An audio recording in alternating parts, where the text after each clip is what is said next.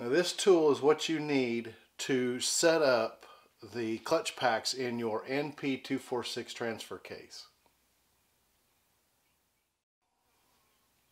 And these are the three pieces that come with your shim surface tool. It is the base, the weighted ring, and the measuring device.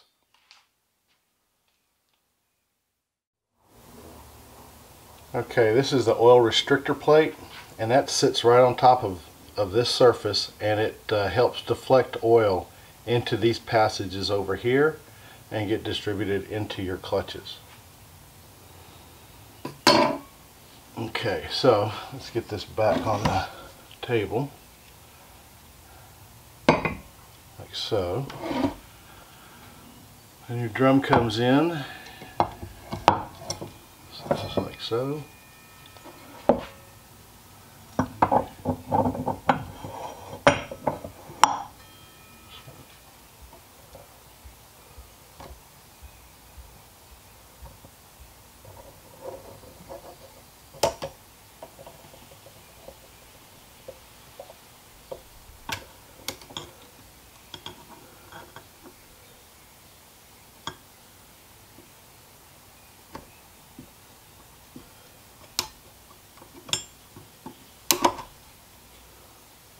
It sure sounded better. And let's see.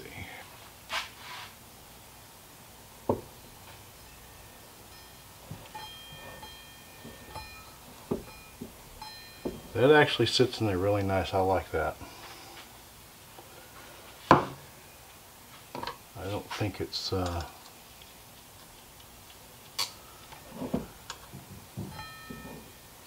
a whole lot of play to it. It sits in the groove really well. Alright, that's a keeper.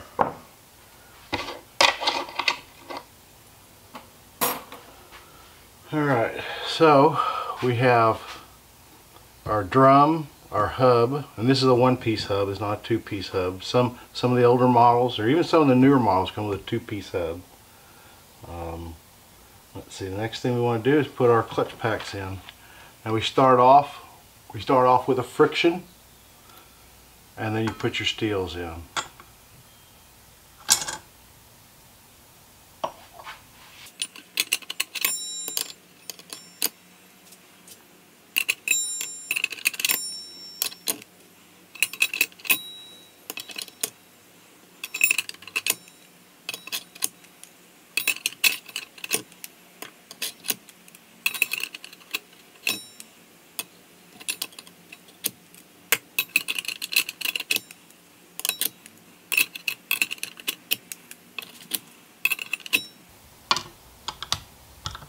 Alright, now they're all in.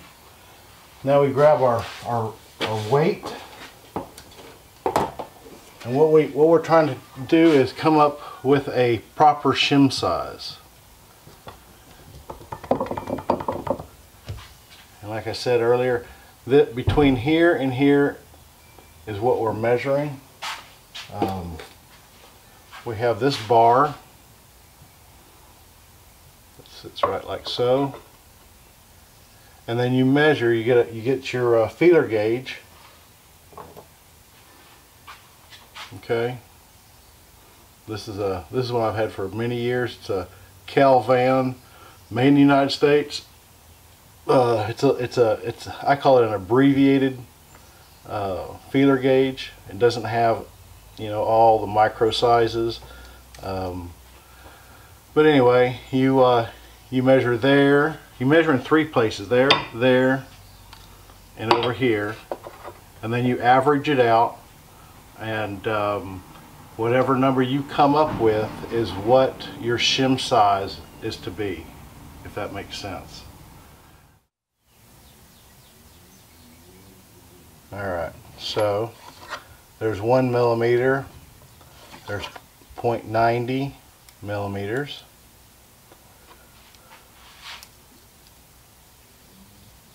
I still got lots of room. So let's try 20.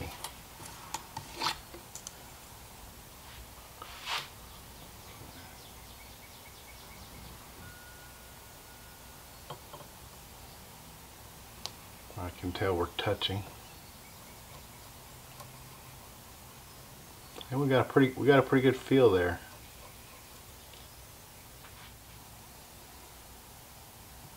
So that's 2.1 millimeters. So now we move it to our second pad and we check it again.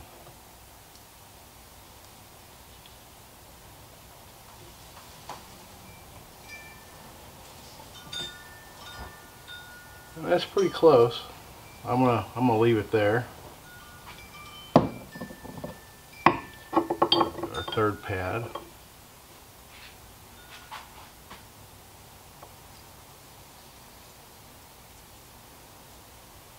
And that one's a little loose. So we'll drop our 20 millimeter and we'll pick up a 25 millimeter. Let's try that. That's still a little loose.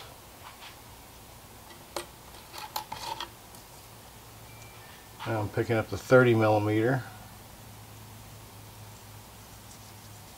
Still loose.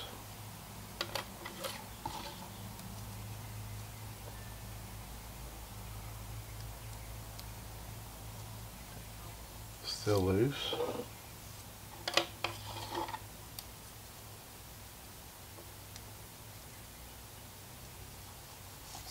Getting closer.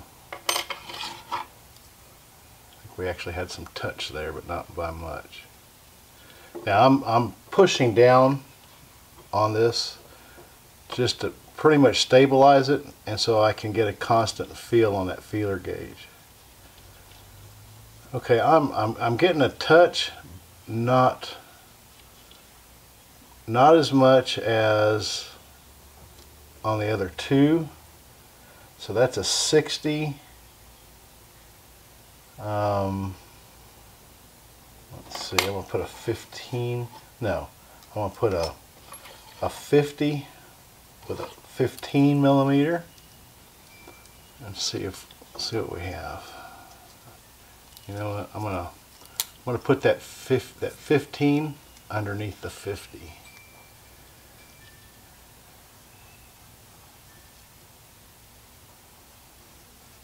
That's it right there.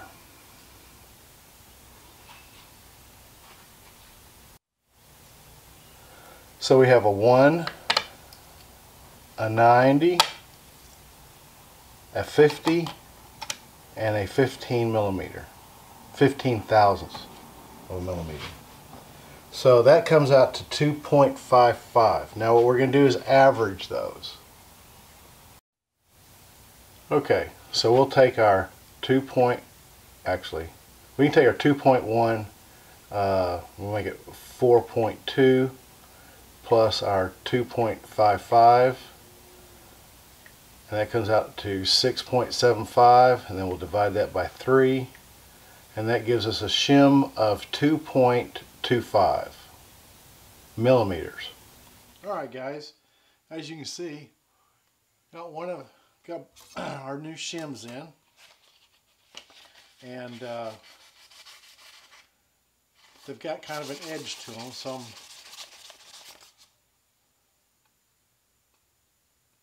I want to take that sharp edge off.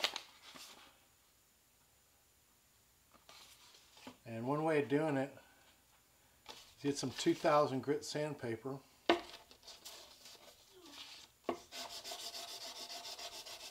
just go over it like so. And kind of take that edge off. Now if it doesn't seem like it's doing much, you can also use a file.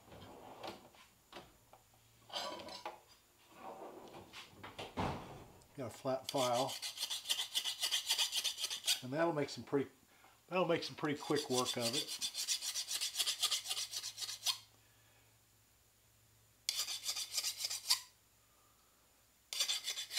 I'm really disappointed.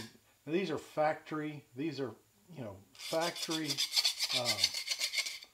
sold shims. It's not an aftermarket.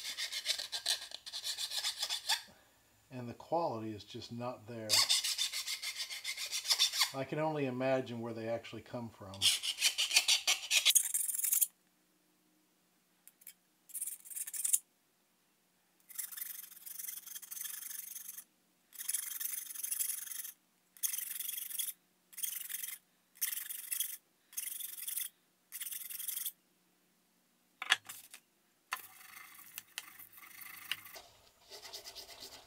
Basically all I'm doing is just taking that edge off.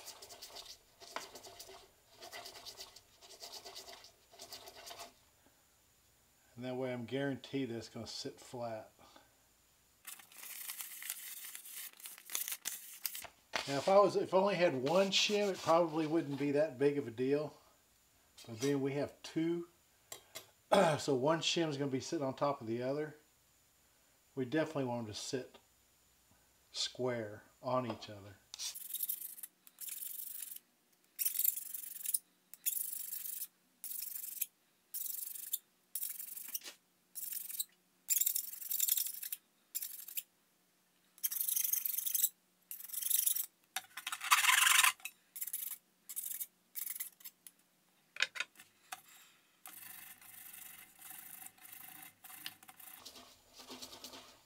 Now you don't want to press so hard you bend the shim. Just want to put enough pressure on there to smoothen everything out a little bit. Alright, now those two shims are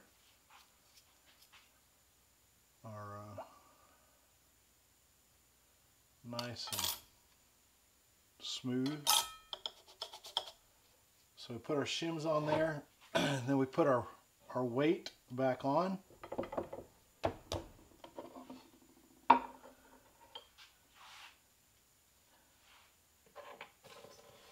We get our shims out.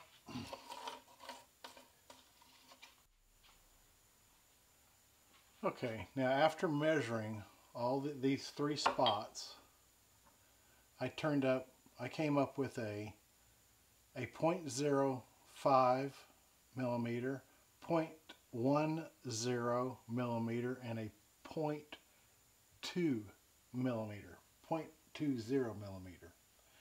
And if you average that out, you come out with just at 0.1166 millimeters, which is within our range of acceptance. And so that's where we're going to leave it. That'll give us good pressure, but yet it won't be too much that it will burn our clutches up. So that's fantastic. Okay guys, I was reading through the manual and I happened to notice that they made reference to these tabs right here. Now, the first time I put these in, I staggered them one row over each. So I had this one there, this one, you know, over one, the next one back. Anyway, I had them staggered, and that's not the way you're supposed to do. They're supposed to line up in the channels like so. I don't know. I'm hoping you can see that.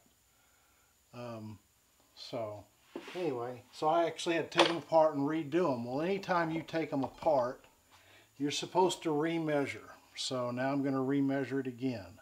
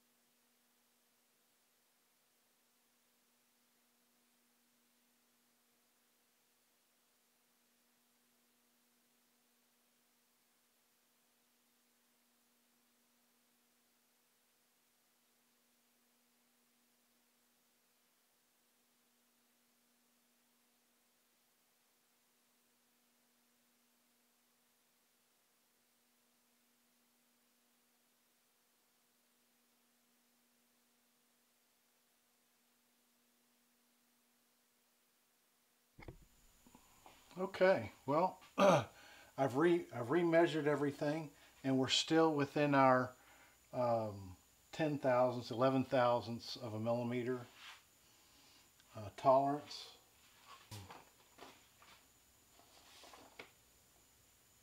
Yes, 0.10 millimeters, or 400 thousandths of an inch. So we're there. Close enough for me.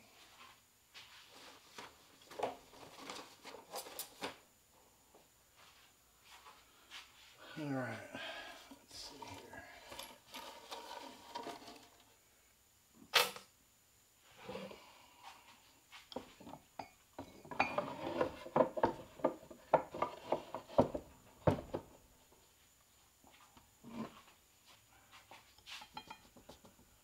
Okay, now next step would be to put our spring in. This is our clutch return spring.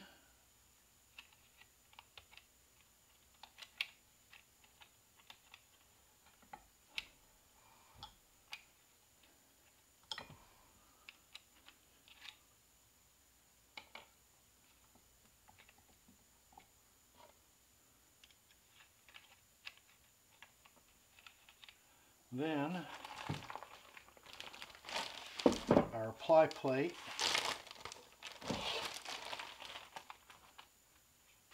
It's all nicely greased up and ready to go.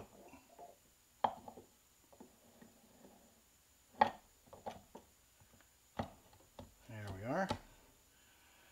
Now what we need to do is put a C-clip on there. A half moon, if I'm not mistaken.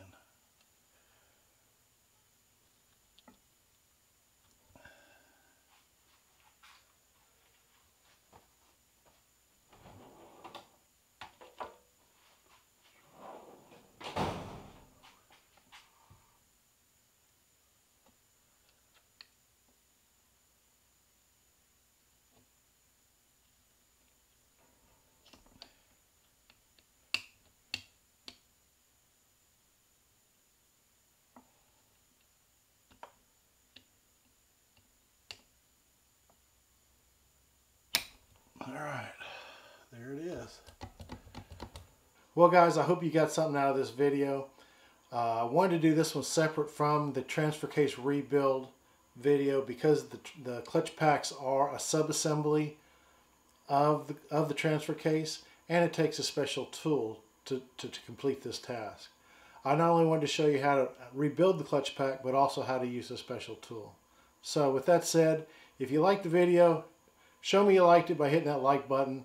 Don't forget to subscribe. As you can see in the background over here, the transfer case is together. I'm just trying to get all the video put together so it makes sense. So anyway, be good, have fun, be safe.